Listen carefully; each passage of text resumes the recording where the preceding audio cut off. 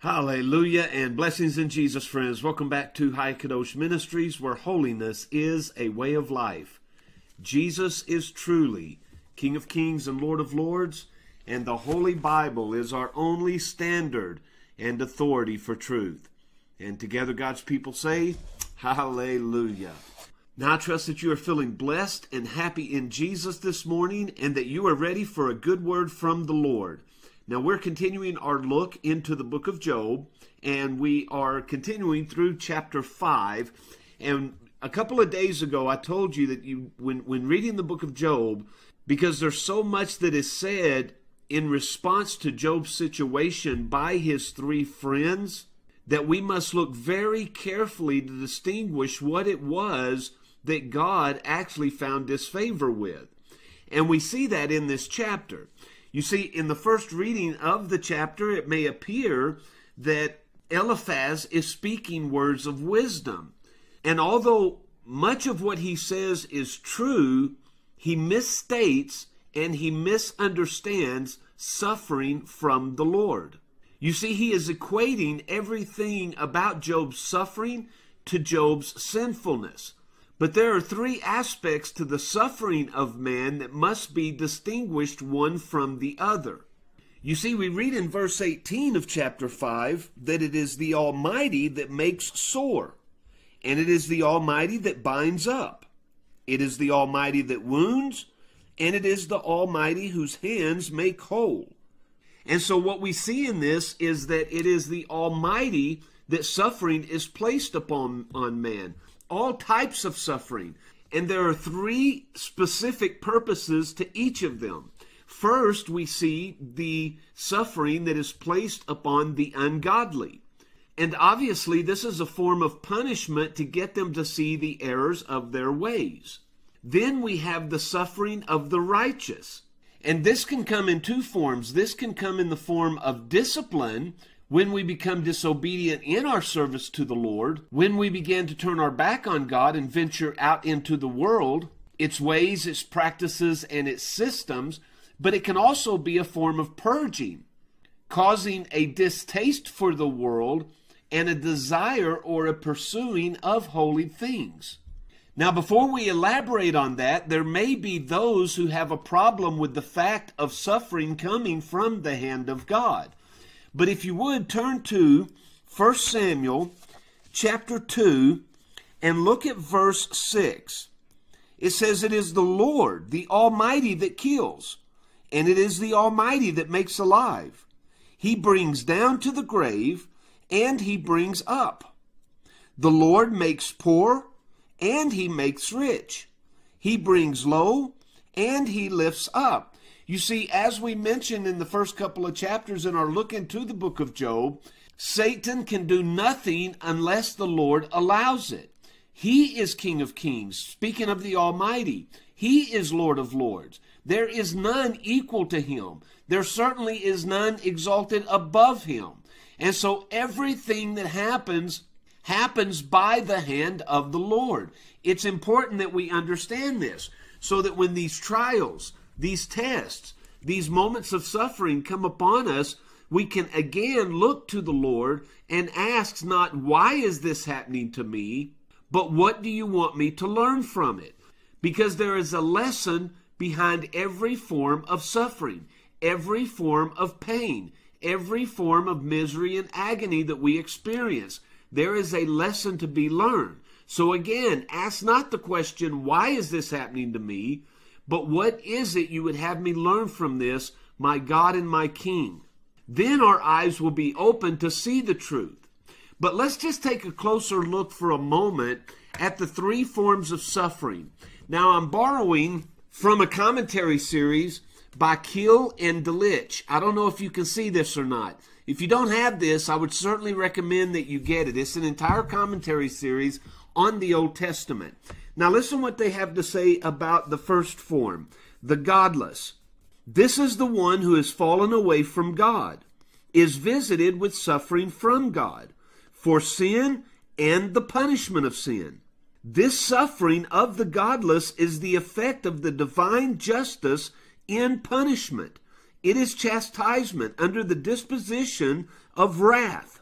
Although it is not yet final wrath, that will come on the day of judgment. But it is a punitive suffering and therefore a form of God's wrath.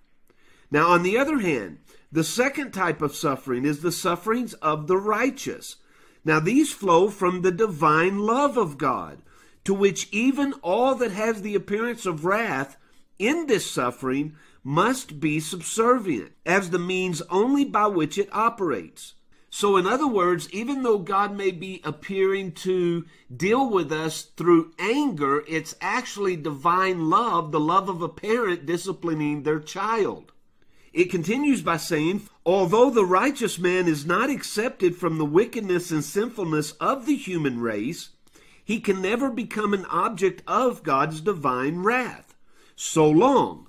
Now that's the key words here, friends. So long as his inner life is directed towards God. In other words, he is sincerely pursuing God. And his outward life is governed by the utmost earnest striving after sanctification.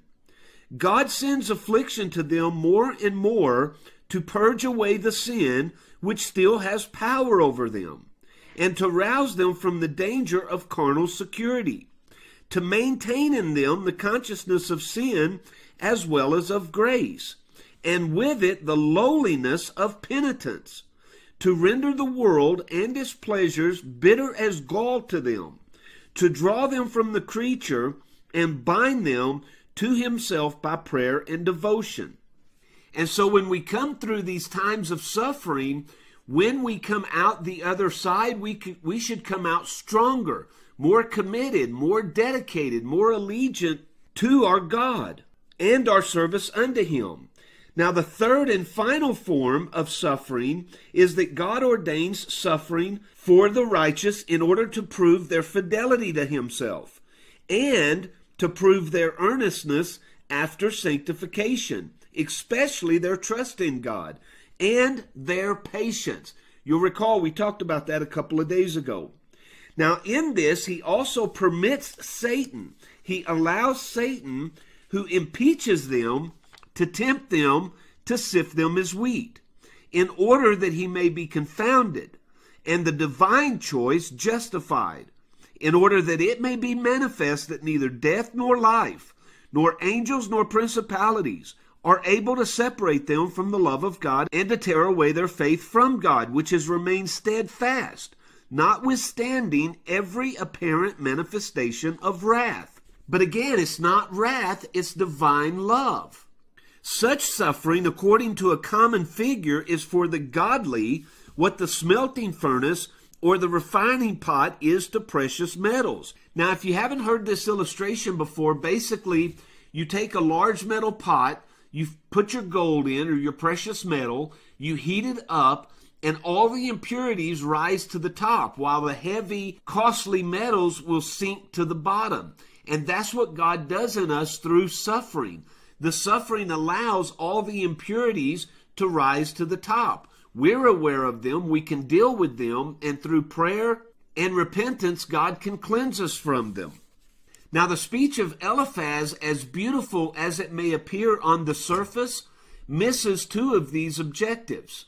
And instead of consideration to Job, his friend, that God may be using this as a purging, sanctifying process in Job's life, Eliphaz automatically equates Job's suffering to Job's sin. And that's what causes the Almighty to speak so negatively to Eliphaz at the end of the book in his rebuke. Now, what can we learn from this? Well, first of all, we can learn that even though Eliphaz may have had good intentions, he spoke wrongly. And how often do we do the same thing?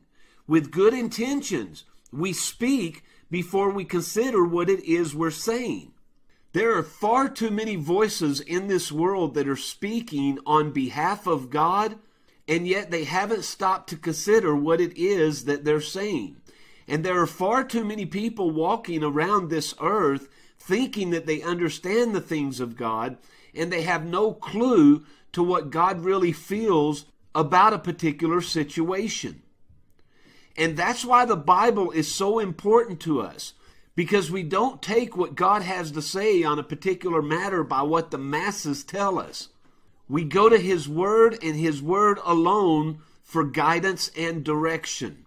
And so if there's any matter in your life that you have a question about, the first place that you should turn should be the Bible. Not a psychiatrist, not your friend, not your parents. They should all be second to the Bible. The Bible is our rule.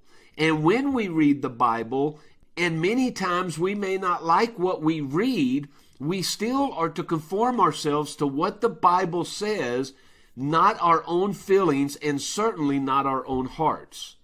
There are a lot of good-intentioned people that are walking through this world blind.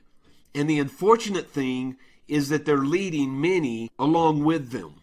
And maybe that's what the Bible means when it says in Proverbs chapter 29, a fool utters all his mind.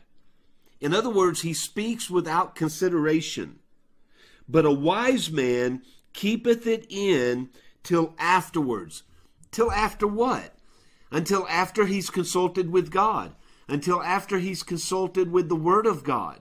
Until he has considered what the heart and mind of God is on the particular issue based upon the entire Word of God as it is presented to us.